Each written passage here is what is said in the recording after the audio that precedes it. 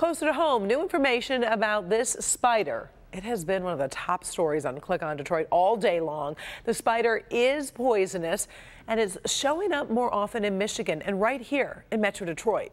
Paula Tutman traveled to Michigan State University to find out what you need to know about the brown recluse spider. So an entomologist's office is probably not the place a spider wants to be, but as you can see, they are here in Howard Russell's office at Michigan State University. He's kind of walking us through what he sees as some unusual guest appearances of the brown recluse spider in our part of Michigan. While you might expect to see something with an exotic name like the brown recluse spider in a rural area like this, just outside of Gregory, Michigan, well, you don't want to get it because it'll recluse spider. It's poisonous. Yeah. It doesn't do any good things. You might be surprised to know that they've popped up in hotspots like Ferndale, the campus of University of Michigan, Gregory, and Garden City. Howard Russell, who goes by the name The Bug Man, is an entomologist at Michigan State University, hence the name The Bug Man. They probably die off in a little bit of time. They don't really reproduce outdoors. He's confirmed the presence of the brown recluse spider in parts of our viewing area, like this one from Ferndale. This is the one from University of Michigan.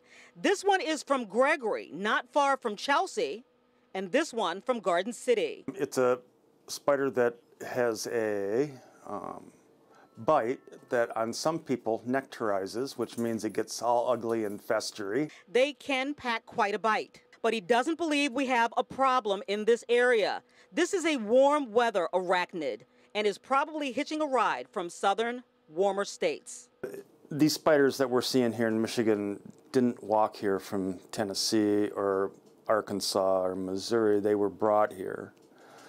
And so they hitchhike up in suitcases, boxes, articles of commerce. I think the big takeaway here is do not panic. This is not an infestation. Just by saying infestation, I probably made people panic, right?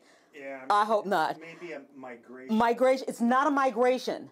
It's not a migration. These guys, he believes, are probably hitchhikers who are coming into our state. They really can't survive in our state, too far north, too cold, as you know, only 2 seasons, winter and construction, right?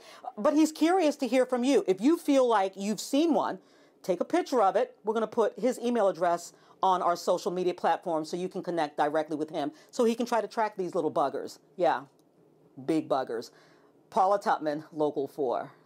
Kind of gives you the heebie-jeebies, right? Or remember what Paula said, Howard Russell is interested in getting more photos, so if you think you spot a brown recluse spider, we have his contact info on Paula's Facebook page.